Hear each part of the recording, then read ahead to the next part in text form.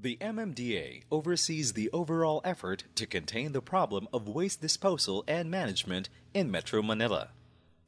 The Solid Waste Management Office provides policy guidelines in the transport and disposal of waste, accredits vehicles that collect, transport, and dispose solid waste in designated disposal facilities prior to issuance of permit to dump. This ensures the roadworthiness of the collection trucks and availability of bales. Documents incoming collection equipment in designated disposal facilities. Measures volume of solid waste loaded into trucks for disposal. Monitors compliance of each collection truck with the conditions contained in the permit to dump. Coordinates, conducts, and facilitates monthly consultations with solid waste management officials of local government units or LGUs.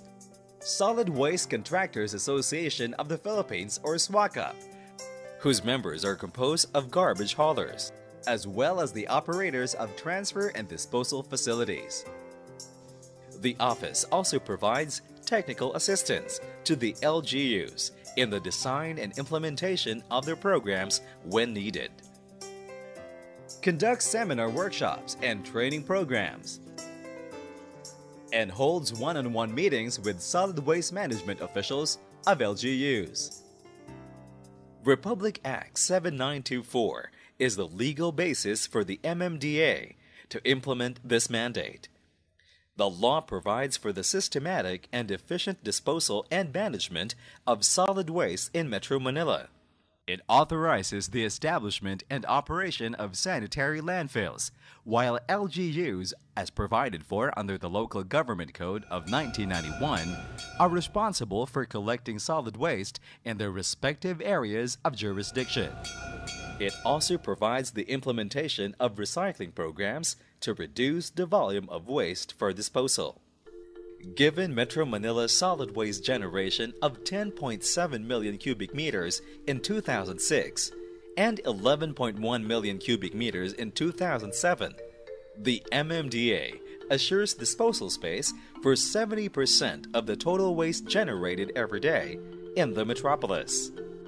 In 2006, the disposal rate was 89% of the targeted volume. The transport of waste to the final disposal facilities is a major concern in solid waste management.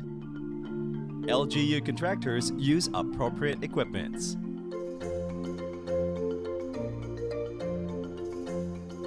Republic Act 9003 mandates the LGUs to divert at least 25% of waste by 2006. Marikina, Quezon City, San Juan, and Malabon have exceeded this target. However, the overall diversion rate of Metro Manila was 22.6%. For 2007, the diversion target is 26%.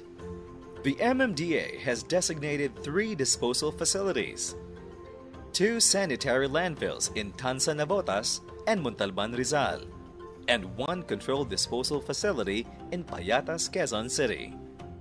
The Montalban Sanitary Landfill receives solid waste from Makati, Pasay, San Juan, Mandaluyong, Pateros, Pasig, Marikina, Caloocan, and Taguig.